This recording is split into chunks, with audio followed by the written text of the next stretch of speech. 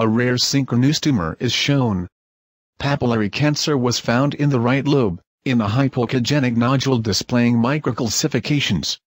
The patient harbored medullary cancer, too, which was located in the left thyroid. There is a hypoechogenic nodule with microcalcifications in the upper lateral part of the right lobe. The lobe contains another larger, minimally hypoechogenic lesion in the dorsomedial part.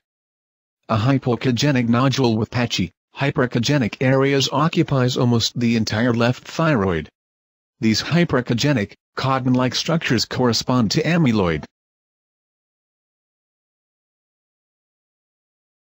2 US-guided aspirations from the medullary cancer can be seen. The tip of the needle is well seen.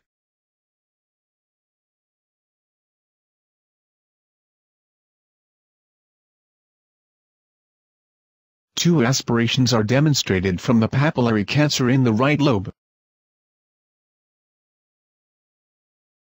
On the first attempt, only the duct and the movement of the needle are clearly visible, while on the second attempt, even the tip of the needle is seen.